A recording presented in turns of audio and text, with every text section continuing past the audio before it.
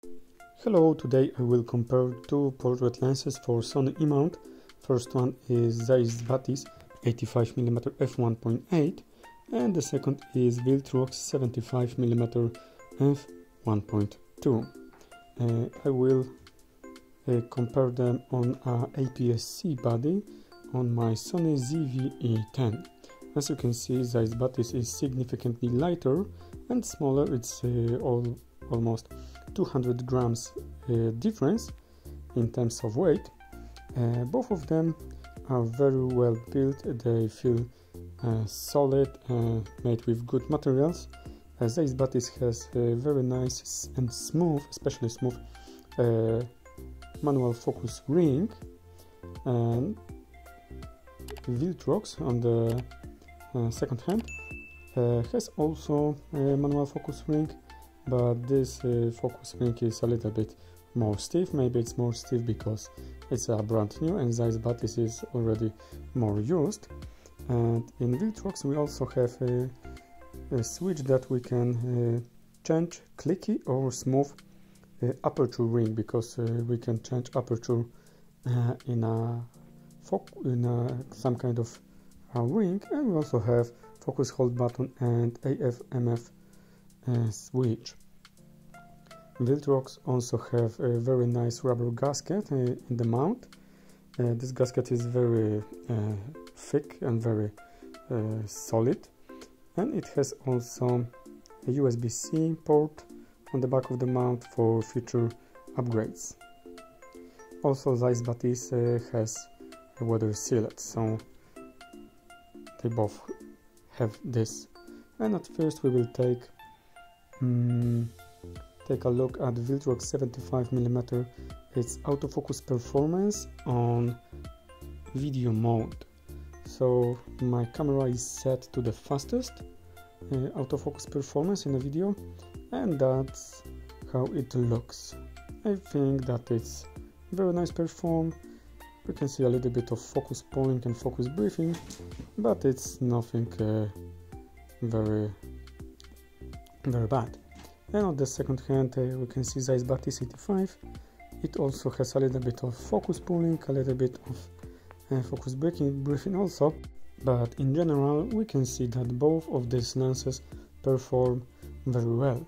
At least you can also see a difference in f1.2 and f1.8 in these lenses, because everything you will see in this video is shot at wide open.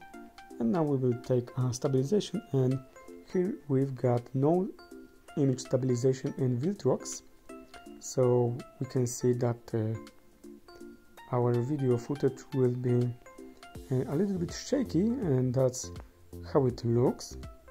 So in Batis we've got a built-in optical image stabilization in lens, so it looks much better, and it helps also in some kind of very low light situation, that you can go very low with your shutter speed. And the next one, autofocus in a photography mode. I think that in general both of them works very well, very snappy, very fast, very accurate, so we have nothing bad to say about any of these lenses in terms of autofocus. And now we can see Viltrox, and in a second we will see the performance of Zeiss Batis 85 right now.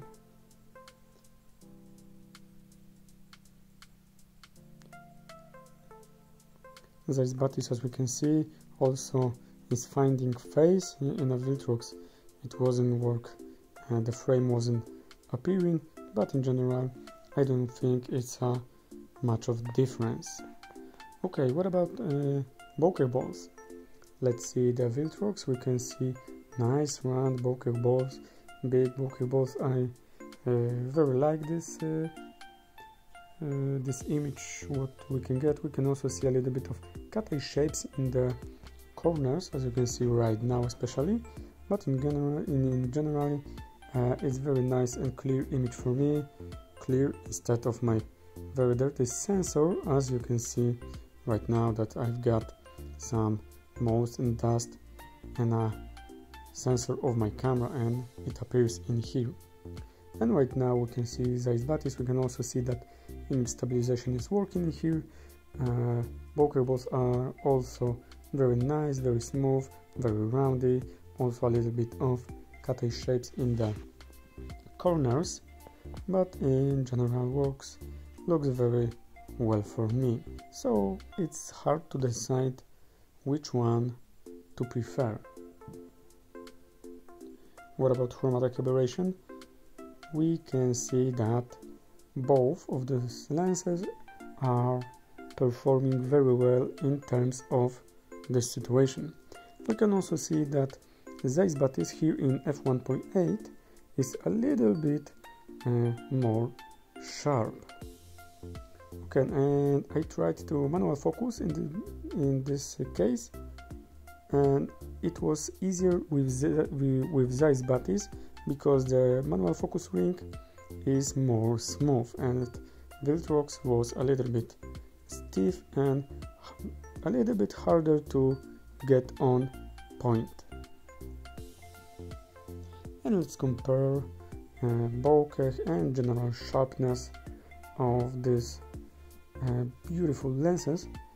And right now I tried to replicate the frame of the Batis, so I came a little bit closer, and let's see side by side how it looks.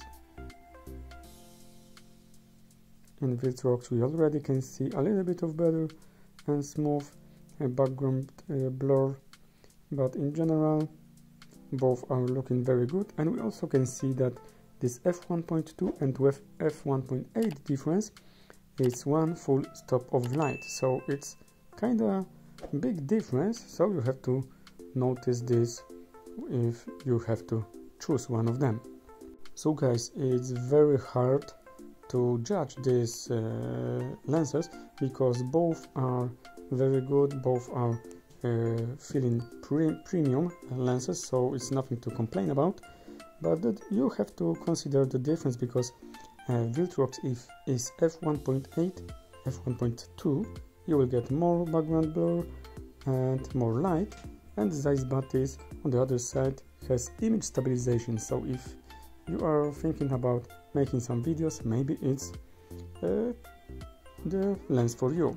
And at the end, let's take a look on some few samples of these lenses. Thank you, see ya.